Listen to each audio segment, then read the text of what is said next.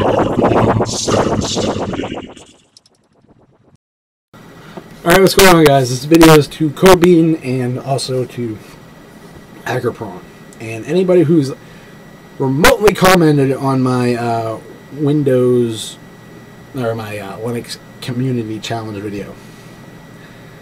I gave 5 reasons why I think Linux has issues.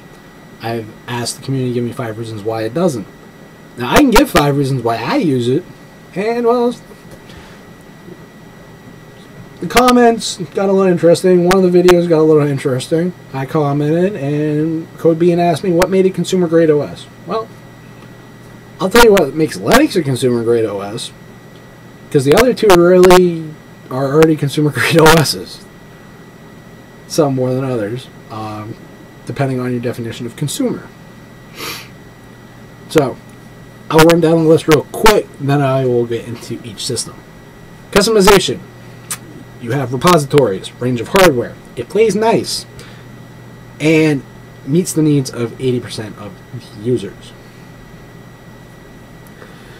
Customization. The tools are built into the OS. You do not need third-party add-ons like Windows Blinds or some various type of Mac third-party add-ons. You can change damn near anything you want in a Linux GUI environment. Yes, things do have a default look, God forbid. But you can change that default look to however you want, because the OSS community realizes that not everyone wants to be the fucking same. Next, repositories. CNR, click and run. Pretty self-explanatory. All the applications you want, need, or desire for your system are through a click of a checkbox and a apply. Download, install, categorically install that under your menus. Let's see Windows or OS X. Categorically install that video editor. Because in Windows, usually it's under some type of, oh, maybe, let's see, install a game. I just installed Tar Chronicles. What does it put it under? It doesn't put it under Tar Chronicles or games. It puts it under Paradox Interactive. Yeah. Nice organization. Now, you can change that, yes, but most people don't, and they won't know how to.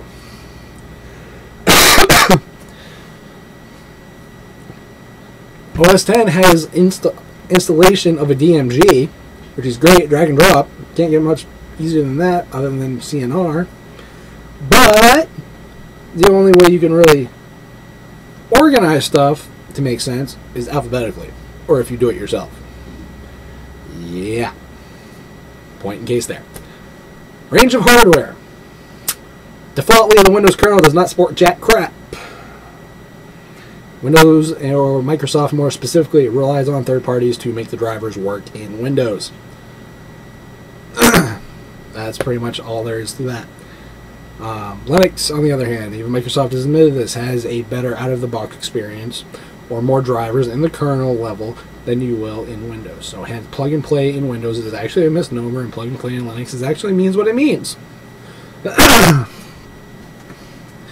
Next, also, Linux you can install on 10, 15-year-old computer, and you can probably still get it to work. Windows, you might need like Windows 95, 98, 2000, ME. I hope it's not ME. XP, Vista, or 7. Take your pick. That's retarded. Whereas on a Linux distribution, you can download that DSL or Damn Small Linux or Puppy Linux and run it on that 10-year-old computer. And still have a decently up-to-date system. That's pretty cool. That's something you won't get with Windows. Because why? Because unlike Windows, those other versions are still getting security updates. Unlike the other versions of Windows that are going out, like XP will in 2014, you're at SOL. Or you're shit out of luck.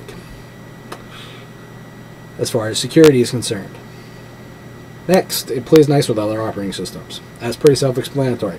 I can read and write to an NTFS drive. I can read and write to a Mac OS 10 drive. I can drag and drop from Linux to Windows and OS 10, but I can't do the opposite. Now, Windows requires a third-party add-on. OS 10, same deal. That's just dumb.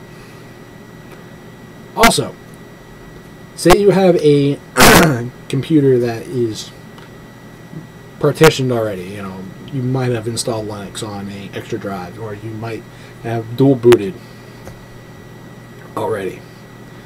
Well, if you want to install Windows, it requires you to wipe the drive, or because you've already installed Linux. Yeah, that's dumb. Having to wipe the entire drive because Windows only recognizes one thing: Windows. That's dumb. Whereas Linux, on the other hand, I can install from within Windows using the Ruby installer for various distributions. I can use UNetBoot and create a USB drive and try it that way and get almost system level performance. I can dual boot, and oh yeah, I can read the NTFS drives. I can repartition it without having to go jump through fucking hoops. Same on OS 10. And the last one meets the needs of 80% of the users. Unless you're in the 20% that need specific applications, specific functions, Linux is going to meet your needs. Office documents covered. IBM Lotus Symphony. OpenOffice. LibreOffice. KOffice. Take your pick. What you end up finding out is if you switch people and people are using these applications beforehand, the OS doesn't matter. All they care about is something that works. I use cross-platform software. OS 10, Windows, and Linux. I use browsers such as Opera and Chrome because they're cross-platform. I can use them in Windows and OS 10 and Linux. Office, I use IBM Lotus Symphony. That's more of a UI choice than anything else, but it also works in OS 10, Linux, and Windows. I can save in one format. I don't have to worry about conversion issues or what have you. I don't use a lot of database stuff, so hence I don't need that functionality, and that IBM Lotus Symphony fits my needs. And if I'm using it in Linux, I can just drag and drop those ODT and ODF formats into Linux, from Linux into OS 10 and Windows, and click on them, and hey look, Lotus Symphony pops up. No issues, no conversion failures, no weird conversion issues if I'm going from, say, Microsoft Office and DocX or various other Excel spreadsheet formats or PowerPoint presentation issues. You don't get that like you would if you were going from Office to, say, OpenOffice in Linux or OpenOffice in OS 10. There's plenty of, photo editing. Most people would be content downloading the GIMP. Don't pirate Photoshop. It's just overkill. Most people don't even use all the functionality that you can get out of GIMP, let alone why the hell do you need something as advanced as Photoshop? Just saying.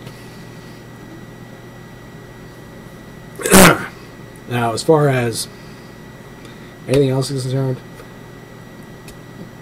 what makes a consumer OS isn't any one function or feature. It's the applications. And if the applications are all cross-platform, then the OS really doesn't fucking matter, does it? Because I know that's the boat I'm in. The OS to me does not fucking